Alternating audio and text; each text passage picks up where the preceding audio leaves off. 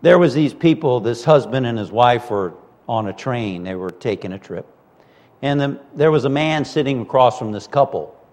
And he noticed the lady was well-dressed. She had on fur and jewels, but she was complaining. The train is drafty. The food is just unedible. And the service, appalling. Now, her husband looked like an amiable sort of a guy, but he was uncomfortable. And he, probably he had planned this trip as a vacation and was disappointed with how she was responding or reacting to it. And the stranger, the man, the husband, said that he was a lawyer, introduced himself as a lawyer, and that his wife was in the manufacturing business. And this is where he made a mistake on the trip. The stranger looked at the wife and thought, she doesn't look like an industrialist or a CEO of anything. What does she manufacture?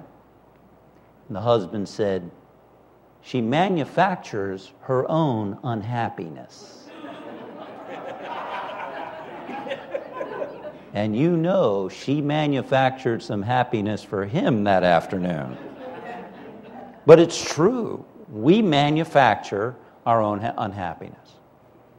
We can say, oh, but they make me angry. It's the boss. It's the this. It's the that.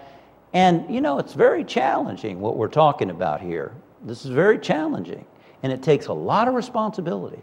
But we will never make joy a habit until we realize that people can say things can happen, and they can trigger things in us. But ultimately, the buck stops with us. We are choosing our reaction to what people say and to situations in our life.